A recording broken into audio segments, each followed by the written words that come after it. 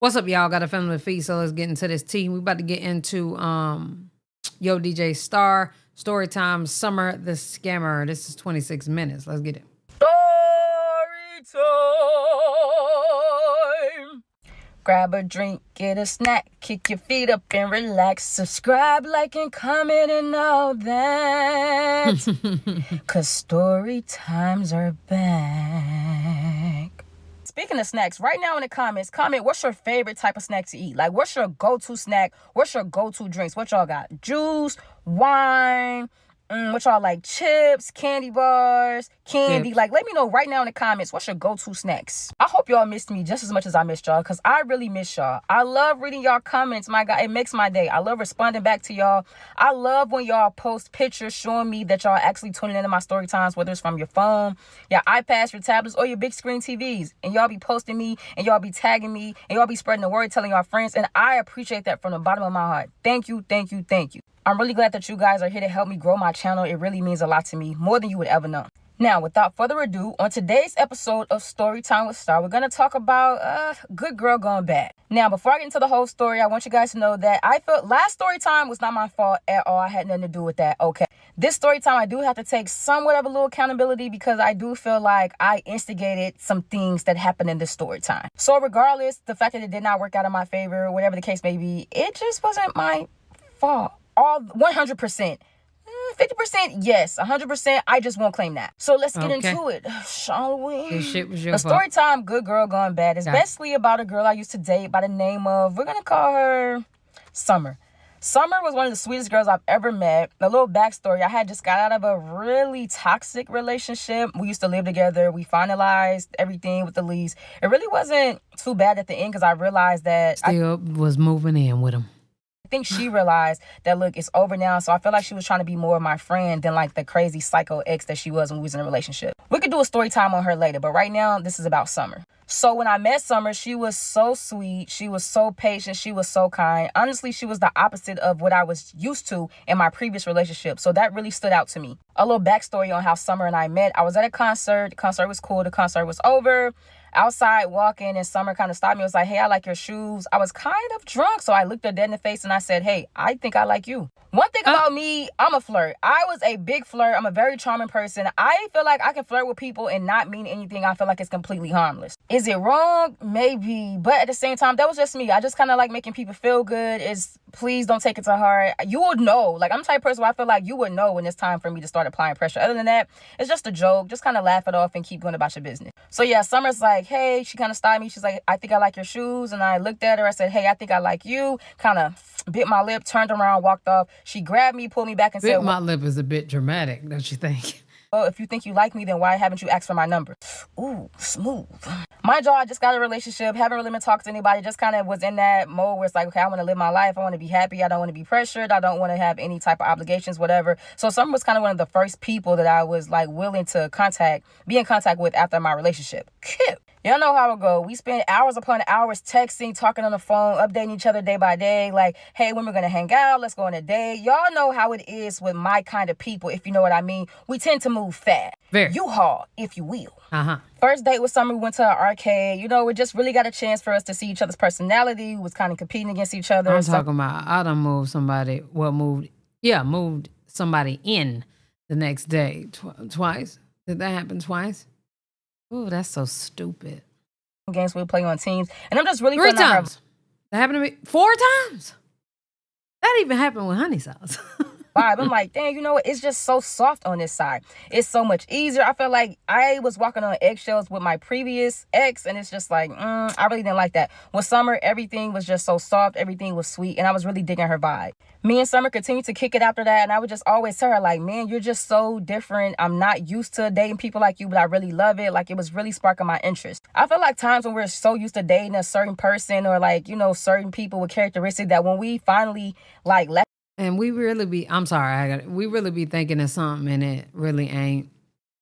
On to something else is like gives us a high because we're not really used to it. So I feel like that's kind of what made me like chase Summer in the first place. She was just different and I was intrigued.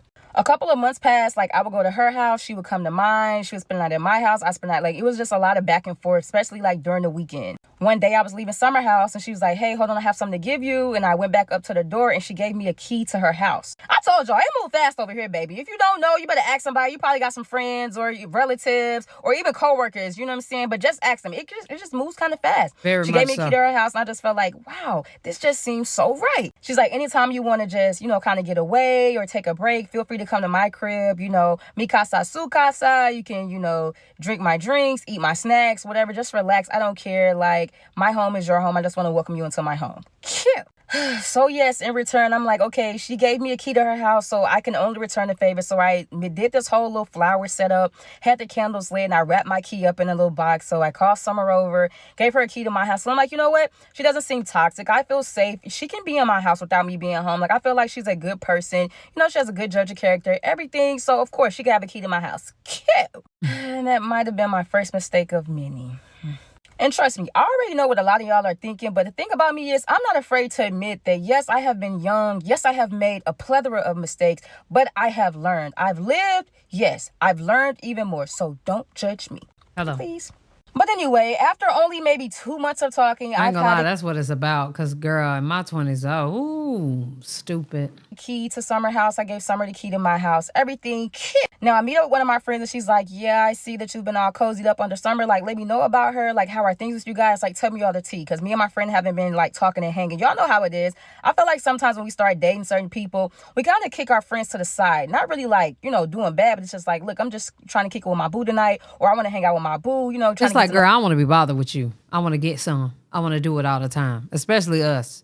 When we start dating a woman, us lesbians is what I mean, girl, we instantly doing it every day. My boo better, so our friends kind of like, you know, take a step back. So, you know, I was explaining to my friend, like, I like Summer. She's a gorgeous girl. I love her ways. She's very sweet. She's very goal oriented, but I think it's too good to be true. She's just too sweet. She's, you know, good morning, babe. Have a great day. Love you. Da da da. And I think I was just so used to my ex being like, you know, toxic and us like kind of arguing every now and then. That with Summer, we've been dating for almost 3 months and we haven't even had one argument. My friend was trying to tell me, like, you know, some people are just different. You know, maybe she shows her love different. Maybe she's not used to that, whatever. But she's telling me, like, look, Star Young, don't mess it up. I feel like that's a good thing for you because none of my friends liked my ex. They did not like the fact that we were together. They just really didn't like her at all. So I'm like, you know what? I'm going to hang in there. Maybe you're right. But I just feel like it's just, you know, like a little boring. Not saying that the toxic stuff is like, you know, exciting. But I just kind of, I found it hard to believe that we've been talking for almost 3 months as women and we still haven't had anything to butt heads about. It just seemed too good to be true. Another thing that I would do a lot is self-sabotage. But like I said, I was younger. I learned my lesson, but I definitely was just trying to figure out like, what's the catch? So, okay, I had a nice little friend date with my friend. Going over to Summer's house for the night. I'm going to spend the night over there and then get up and go to work. So still thinking about what me and my friend talked about. I got around Summer and I was like, do you think that this is too good to be true? She's like, what do you mean? I'm like, I don't know. Like, we don't argue. We don't bump heads. Everything is just like perfect. But I do understand that in life, nothing is perfect. But this just seemed like the picture perfect relationship. And for some odd reason, that kind of scared me. So I was even asking her, like, you know, in your previous relationships, like, did you have issues? Did you guys argue? Like, what were the deal breakers? And she looked at me right in my eyes and she said, oh, I don't have any exes. This is my first relationship. Oh. Yeah, that's almost like credit. Get out of high school, don't have no credit. They not about to give you a house. You know what I'm saying? You're in your 20s and I'm the first person you've ever dated? And y'all, she not laughing. She's not snickering. She looks so serious. And I'm just like, wait, I'm waiting for the joke. I'm waiting for her to be like, oh, psych, or it's a prank, whatever. She stood her ground the whole time. She's like, yeah, this is my first real relationship. I haven't dated anyone. Now, dealing with me, on the other hand, Summer was probably the 1, 2, 3, 4, 5, 6, 7, 8, 9, 10, 11, 12, 13. I dated a lot of women before Summer. Let's just leave it at that, okay? Not gonna lie, y'all. That was a big red flag to me. Like, I can understand, like, you've dated people, but you're like the whole, oh, I don't got no exes. I don't want nobody claiming me type of person. But to be almost 25 and to say you don't have any exes, you've never dated, you've never been in a real relationship, and I'm the very first, that kind of creeped me out, not gonna lie. So I'm continuing to try to like question her about it, but she's like, look, you should be lucky. You're the first person to have me, this, and that. Don't worry. Like, I don't want to be with anyone else. I just like you. I'm glad that you're the first person. Like, y'all, the whole night, like, she went sound asleep and I was just up just thinking like, wow. Like, am I the first person she's talked? Like, I just couldn't believe it. I keep thinking about it and hearing my friend's voice in my head telling me, like, don't self-sabotage. Just let it be. Some things are just, working out for whatever. Don't think anything of it. Because I try not to, think bad, but it's like something is not right. I ended up having car issues on my car one day. So Summer volunteered to she's like, I'll pick you up. I'll drop you off at work, whatever. Don't worry about it. Like, we'll just wait. We'll figure something out until your car can get out the shop. Cool. So the next morning, Summer wakes up, we ride to work or whatever. She drops me off and a girl comes. She's like, oh my God, is that Summer? So she's running towards the car, cause she recognizes Summer. And mind you, this is a girl that I work with at my job. So I'm trying to see what's T? Cause how you know my boo? And the vibes I was getting, the girl was so happy to talk to Summer, to see Summer. And Summer was kind of like, yeah, get away from me, get out of my face, whatever. And I'm just like, dang, I've never seen Summer be mean and rude. Remember, y'all, she was the nicest, sweetest person I have ever met. So it's just to see her in that light, it's like, why are you being rude? Why you being mean? So anyway, I politely interrupt because I saw that it was getting awkward because the girl is literally so excited to talk to Summer. And Summer is rolling her eyes at this point. So I hug Summer, I give her a kiss. I tell her what time I'm getting off work. And then me and the girl walk in the building together. And I'm like, you know Summer? She's like, yeah, I used to work with her at my old job. She's a pretty cool girl. I'm so glad that she's calmed down and everything like that. She was blah, blah, blah. Wait. What you mean she's calmed down? Right. She goes, oh, yeah, everybody at that job knew Summer was kind of crazy. She was always in crazy situations. Even one time they had appointed a counselor to come up there and talk to her. She was a great worker, but outside of work, she was basically like a psycho. Mind y'all, this is news to me because, like I said, I've only known the sweet, soft-hearted Summer. So it's what is she talking about? If y'all don't think that I was after that tea, I had to get it. I really hate to interrupt your great story time, but it's time for a small commercial break from the brands that have sent me things. First of all, I'm so excited. I love when you guys send me things, and I'm happy that y'all sending her stuff. But I will say we are here for the story time. Every time I open a P.O. box, y'all don't send me shit. You know what I'm saying? They'll never send me shit. Okay. X's is in y'all. Thank you guys so much. I really appreciate it. And now, let's get back to the story time. So, boom, y'all. I'm at work getting all the tea from my coworker. I ain't gonna lie, this is something I should do. Call her Polly. And Polly is basically telling me, oh, Summer is actually crazy. A lot of her exes, exes is in she used to date people because she told me she didn't have any exes. She also told me that I was the first person she ever dated. So what exes you talking about, Polly? Polly then begins to spill all the beans, saying, oh, she dated so many people. A lot of people would come to the job and complain about her. A lot of people press charges on her. She's just really, really crazy. But she's but she's with someone like you. So she obviously must have calmed down. I mean, did she? What? Mind y'all, at this point, me and Summer have been dating for 3 months and not one sign of her being aggressive, of her being psycho, crazy, none of that stuff. She didn't talk. Now that would have had me nervous. She wasn't toxic. Her communication skills was A1. So what is Polly talking about? Y'all, I could not wait to get off work and confront Summer because, this girl wouldn't just be making this stuff up, or could she? Right now in the comments, y'all, it's time for us to have a little chat. If you're talking to somebody and you hear something about them, do you confront them with the information, or are you well, nah, I'm gonna see if it's meant for me to see, I'll come across it, whatever like that. Do you just sweep it under the rug? Which type? So I will say I can't sweep it up under the rug. I will say, though, I wouldn't have I ain't gonna lie, I don't know what I would have did in my 20s at this point. But in my 30s, I would have had to smooth it right on in there. Because depending on how you approach a person is how they gonna say what it is that they feel as though they need to say. And it ain't always the best. Type are you? Are you the type to approach them about it, or just pretend like you never heard it or never seen it? Let me know. So y'all, okay, we work the day, whatever. Summer comes pick me up. I get in the car and I could tell her mood is off. Me, one thing about me, I'm going to feel the energy. The energy was off for the first time ever. So I'm what's really going on? Summer's I'm going to have to ask you, you and that girl, and she said her name, Polly. She's you guys talk at work? What's your guys' vibe? What's the relationship like? I'm well, Polly's cool. Oh, so she brought it to her even better. Sometimes we have to communicate because we work on the same line or something like that. Maybe we're helping each other out. But other than that, I don't really talk to Polly. I wouldn't consider her a friend. She's just a coworker. That's it. Why? So Summer then begins to tell me oh, she's just a very weird girl. I try to stay away from her. She does very strange things or whatever. I used to work with her and everybody used to kind of steer clear. She had no friends. Basically just kind of dragging Polly. And I'm wow, I've been working with Polly for over a year and she never gave me those type of vibes. I don't know if Polly lied. I don't know if Summer lied. But what I do know is I'm gonna get down to the bottom of it.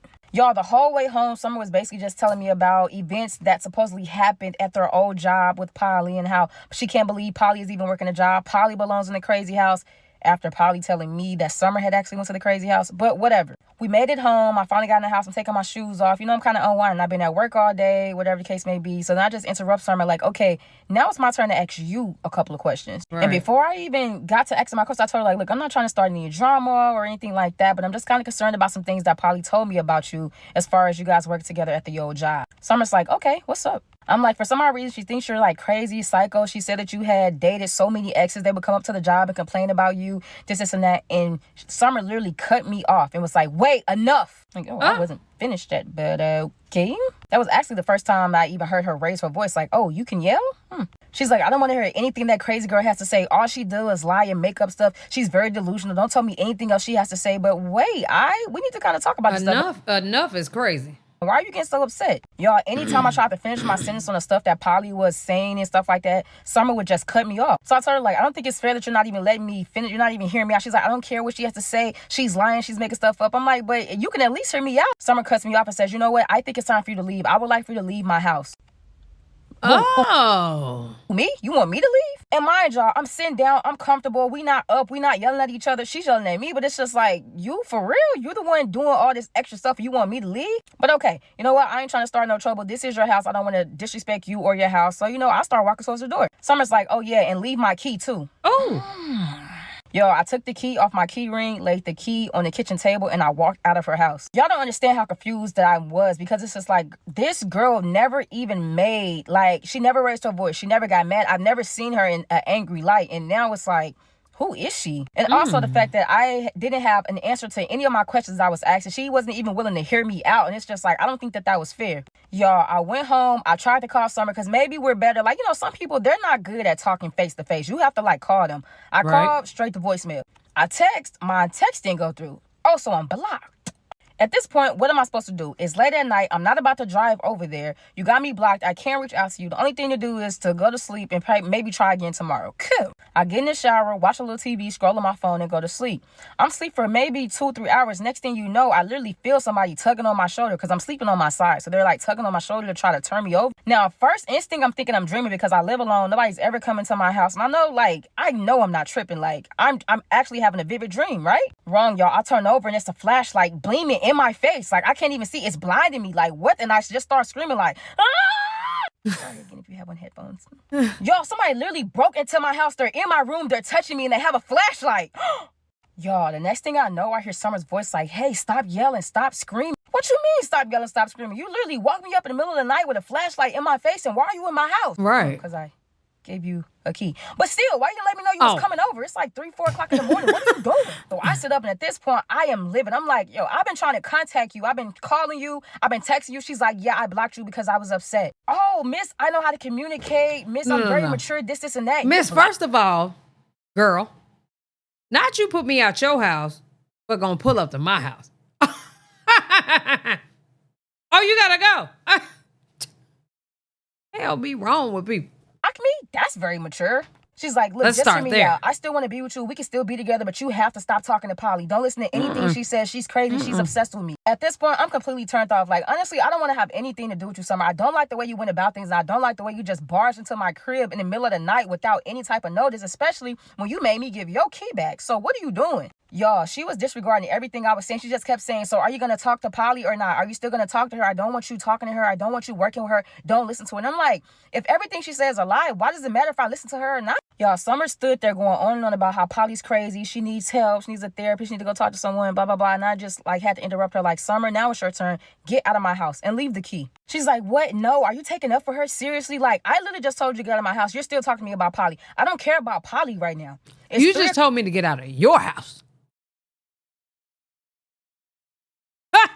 O'clock in the morning, you need to leave. She's like, well, how are you going to get to work in the morning? Your car's still in the shop. I'll walk. Leave.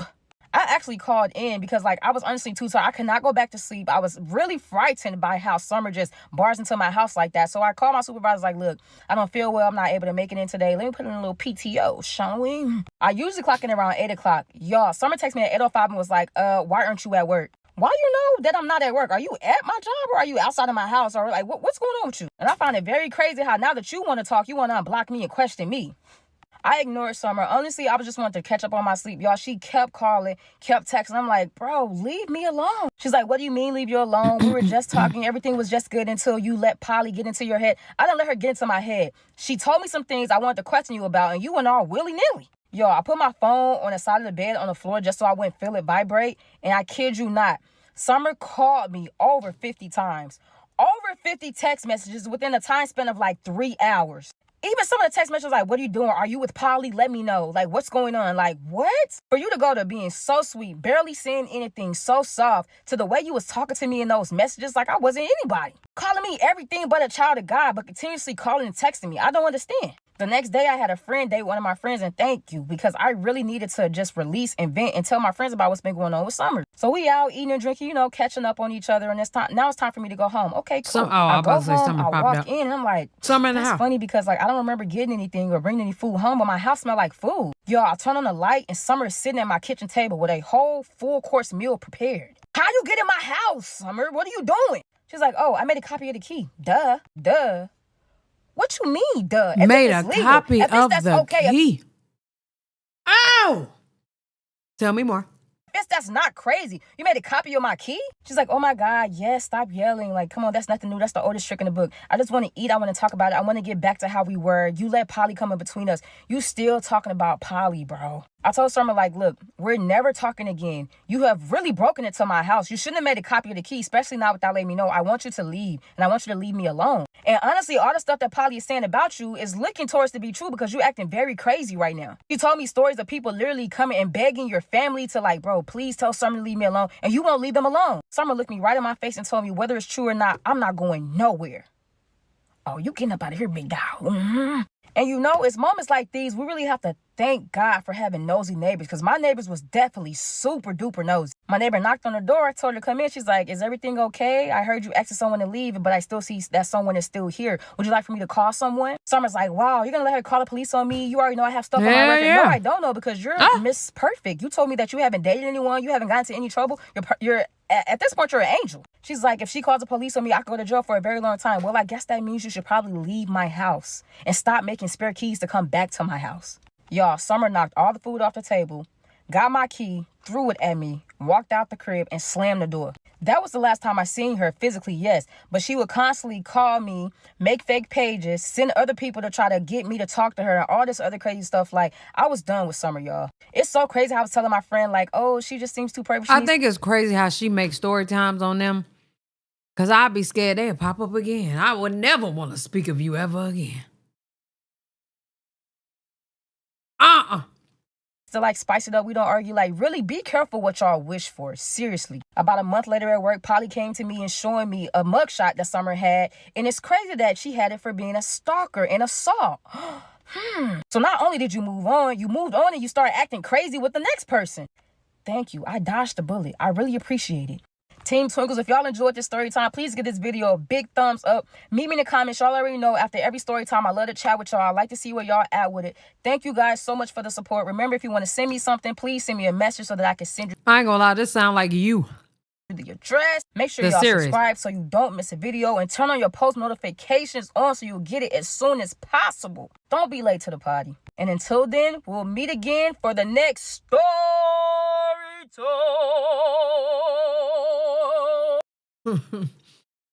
That was a great story time. Child, first of all, I haven't told story times again. All the story times I've told, I would love to retell them, but I haven't because I feel like I need to be more in depth with them. I got to remember certain things. Girl, I'm not 21 no more. Oh, but we're going to figure it out. But that was a great story time, child. Y'all let me know what y'all think down in the comment section below. I'm done with this video. Love y'all. Appreciate y'all. Hell yeah.